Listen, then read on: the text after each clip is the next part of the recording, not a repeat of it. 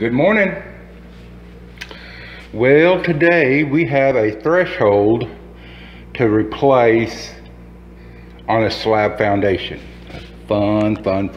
This one's even funner because the old one, I've done taking it out and landlord's sewn it away.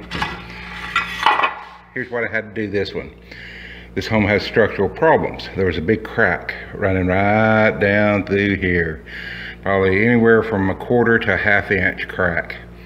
Of course, it was right where all the mounting holes was, and the old threshold was loose. So I had to get some quick set repair concrete, mixed it up kind of thin and poured it in the crack. Then when that was set up, I mixed another small batch, a little thicker, and went over the top. So it should that was yesterday, so this is ready to go. Now the problem with that, normally you'd pull the old threshold out and you'd already have your mounting holes. No mounting holes in this one. So I've done this. This is a 32-inch wide door. I started with a 36-inch wide threshold, new one. I had to cut some off each end or I would have lost one of my mounting holes on the end. So as you can see, I've got them notched. This one requires a notch. So this is going to set in here. And this is the tools you're going to need to do this. Now, when you put a threshold in, make sure the part that holds the rubber seal is going to be under the door. Because if you turn this around, your seal is going to be out here and you're going to do no good. So this also, this goes to a garage. And this also has a screen door. Yep, it's going to miss it. I've got to make sure that's going to miss. So now, to do the job, if your existing holes don't line up or something, you're going to need a hammer drill. I just happen to have a good old reliable Bosch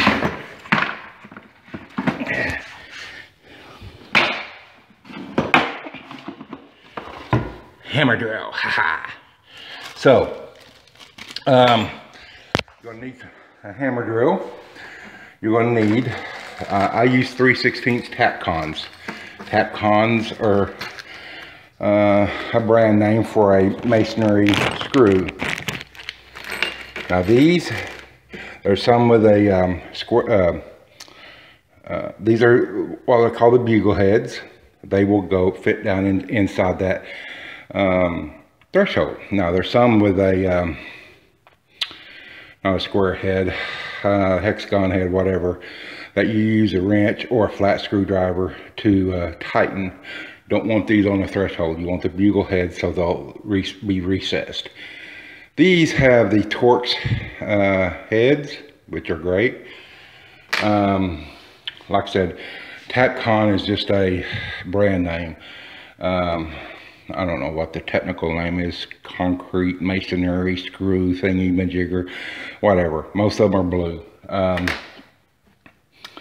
You'll also need a bit. Now, typically you use a bit smaller than the size you're drilling. Okay, these are 3/16, so we need for 3/16 we need a 5/32 masonry drill bit. And you do want a masonry drill bit. Don't try this with an ordinary cheapo DeWalt or Walmart or whatever drill bit, because it's not going to work. Not unless it's a masonry drill bit. I prefer Bosch, but the little hardware store I stopped at this morning didn't have them. Irwin is, well, not my favorite, but say Bosch, these will usually have, and I don't know if this one has one. Hold on, let me pull the cap off. I'll have a carbide tip. And yeah, this one's got, where am I? There I am. Uh-oh. I don't know if you can see that. This one has a little hardened tip. Where am I? There I am. So anyway, obviously it's going to take me 2 hands to drill this. I can't remember what I used on the last one. So I got 2 1/4 and 2 3/4. You don't want a real long screw. Trust me, when you start trying to get that Tapcon in, you just want it to hold enough to hold that threshold, and it doesn't take a lot to hold threshold. Another thing I also do when I do this a little different, I use like some waterproof PL construction adhesive. on the end of the screws or in a hole. I just think it adds a little security. Probably not needed, but anyway. Now, I got my threshold in. Let's get off drill bits and stuff. I'm gonna, okay, as we see, you can see here, I don't know if you can see that. That's gonna fit pretty good except for back here. And I need to either move that one out. I need to probably move that side, this side back out a little bit, have a little bit of room. And so make sure it's gonna line up, like you said, like I said. Make sure it's gonna line up, and so I'll open it up. I think I've got to go get a chisel and take some, whoops, way too much. Come up over the tile. That's pretty close right there. So I'm gonna get the drill bit out and get the drill hooked up. We're gonna drill some holes, and I'll come back right afterwards and show you what I've done.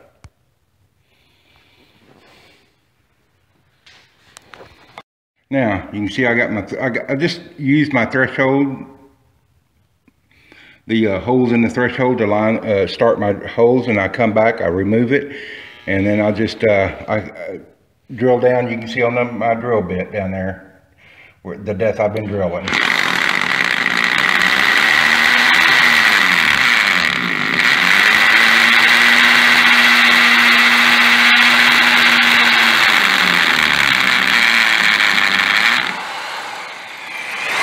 All there is to it. If you don't have a hammer drill, go rent one. Like I said, especially slab foundations are pretty hard. So anyway, now I'll clean that dust out and take my threshold, put it back, and get my tap cons in there. I'll show you that when I get done. Okay, I'm going to start with the center tap con. Get my little 12 volt, and if anybody's drove these things before, you know how hard they are. Let's see what this, I love my 12 volts Bosch. They're plenty powerful to do this. One down.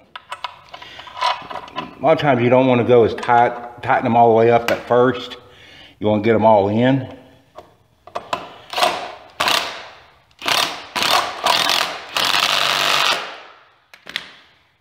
Bingo.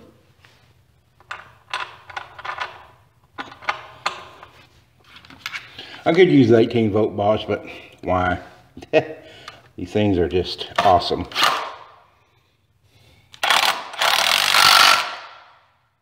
Just need a little bit more.